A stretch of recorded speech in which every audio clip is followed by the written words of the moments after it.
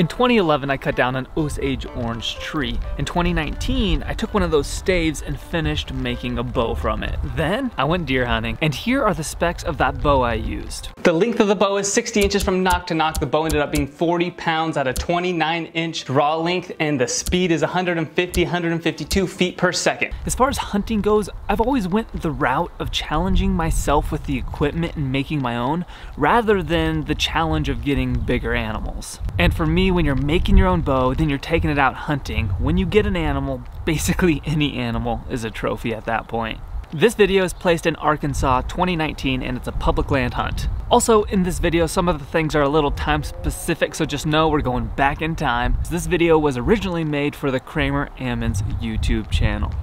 Hey, if you're new, thanks so much for joining me today. I really hope you enjoy this video.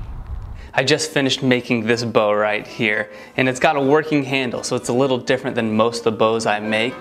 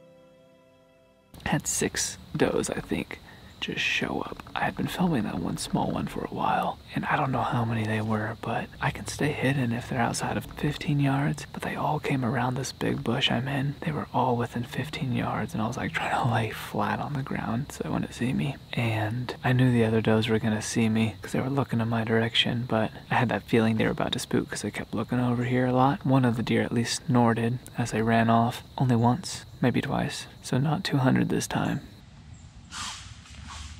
But Since it's been raining, it's so quiet in here. When they're outside of 30 yards, I can't hear anything. Man, that's so difficult to film and hunt with a traditional bow on the ground. It's so hard to get the camera on the deer and in focus without being seen. Good morning, guys. It's raining, and it's been raining for the past 24 hours.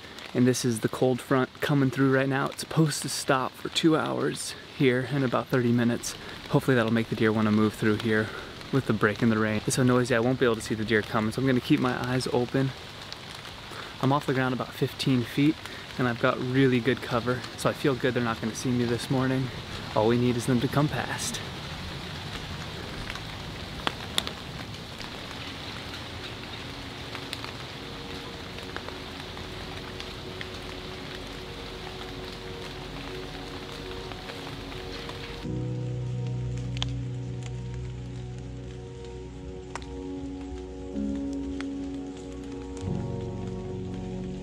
Well, we're back at it this evening and it's still raining. This rain is supposed to turn to snow as soon as the sun sets tonight. We're still on the front end of the cold front. From yesterday until the end of today, it's a 20-degree drop. It's kind of cold out, especially once you're wet, but you can't shoot a deer unless you're in the woods. It's probably the same group of does has been giving me much headache around this area. I've seen them many times and I just haven't been able to get one in range and get a good shot on one. Tonight might be the night though. I've got 2.5 hours to sit and I'm excited to see what comes by.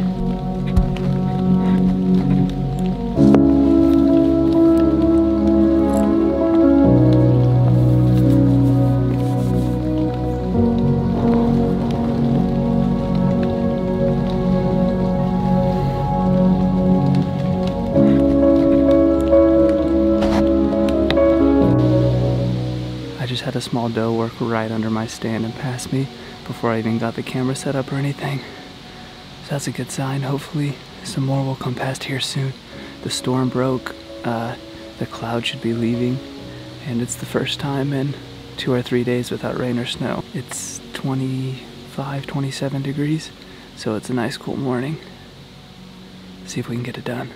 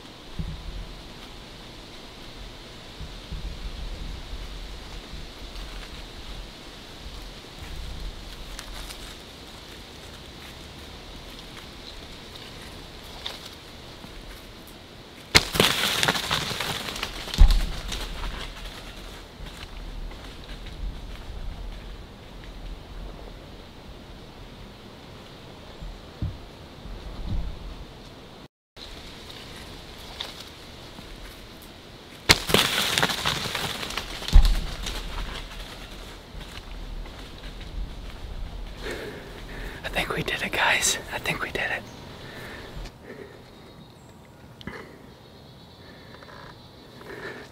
I saw it run off and it stopped up there about 100 yards. Its tail was just flickering a lot and then it slowly walked off after about 30 seconds. I think it was going to lay down. I think I had a perfect shot. I'm gonna have to review the film. but it came up right above me, about 10 yards. And that was the first opening it came through.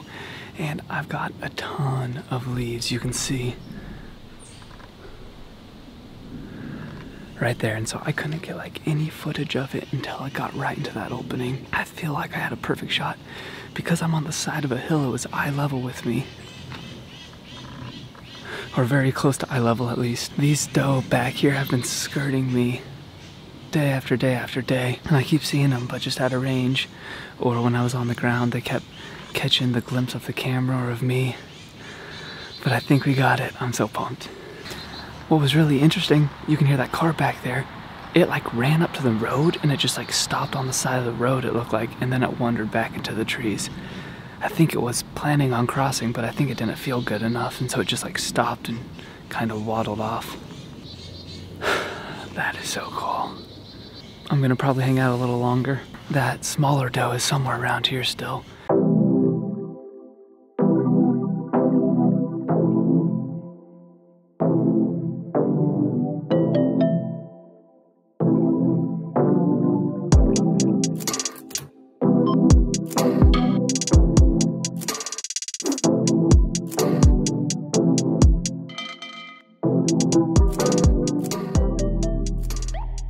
Hang out here. I'll head back to the house. I want to look at the footage just to make sure that it was a good shot, and then from there we're gonna recover this deer. I'm so pumped. That feels really good. All right, I'm gonna call my dad real quick, see if he's with Creed. Good morning. Good morning. Did you get your deer quartered? Yeah. Nice. Is it in the freezer now? I ended up putting it in that big cooler, and then I put the back straps in a big stainless steel bowl in the fridge. What'd you shoot, Kramer? That's why I told him we're on our way home from basketball. I'm like, hey, reporting live, and answered the phone on speakerphone. That's hilarious. Well, good job on getting your deer done.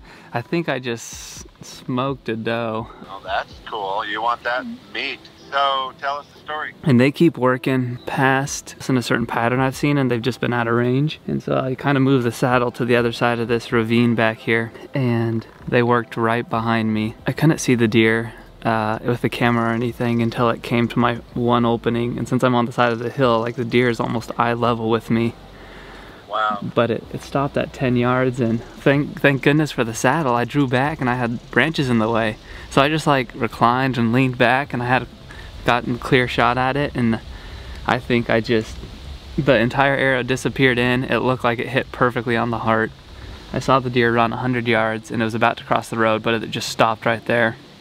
And then its tail was just like flickering back and forth, you know, and I was like, man, that thing's hurting. And then it kind of wobbled off towards the trees I'm in, but behind some brush where I couldn't see it. So I think it's just laying right over there, but I'm gonna go watch the footage to make sure what I remember is correct.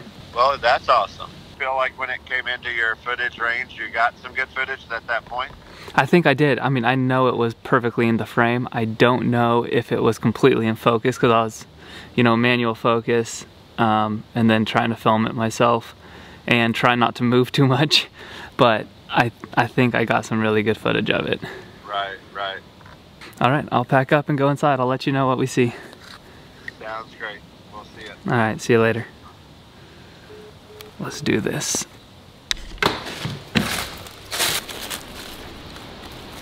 All right, so we're back at the base of where I was sitting this morning, and it's been about 3 hours. The reason is as we looked at that footage, we saw the deer quartering towards us a little bit. As soon as I released that arrow, it started to move, and it moved its left leg forward and started twisting its body. And so as it ran off, we see the exit was pretty far back, and as soon as the arrow hit the deer, the fletching kicked hard to the right, so it looked like the arrow kicked away from its vitals. I think the deer is dead. I just wanted to give it a little time just to make sure. So it's been 3 hours. We're gonna move forward with a little bit of caution and just keep glassing through the woods. They're pretty wide open, so we should be able to see pretty far through here. So hopefully we'll just see it up here in 150, 200 yards. So this is the point of impact. I've got where I was sitting up the tree about 10 yards that way. Yeah, there's blood right here. Check it. Right off the start. Bright red blood. That's good news. That's good news. That's good news. Yes.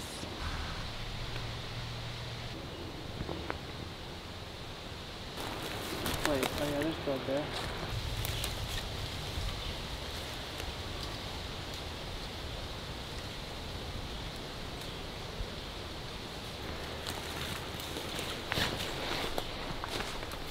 You see it? Yeah, it's right there.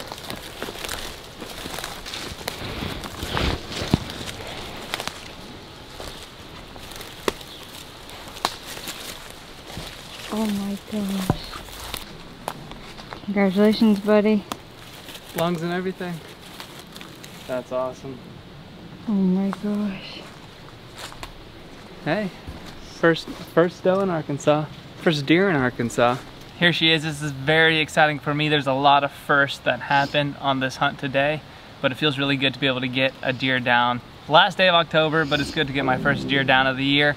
And my second one ever actually with a homemade bow, something I made myself, a homemade Osage longbow. I really enjoy the challenge of using a bow I make myself, and there's a lot of up and downs as you guys have seen, but in the end I think it's definitely worth it for me and it's very fun. So thanks for joining me. Thanks for cheering me on, everybody who has been cheering me on. And if you liked this video, if you like this sort of content, then subscribe, because we have a goal here to hit 1,000 subscribers by the end of 2019, and I would love it for you to be a part of that. I'm gonna get this deer cleaned up and we may be having steak tonight.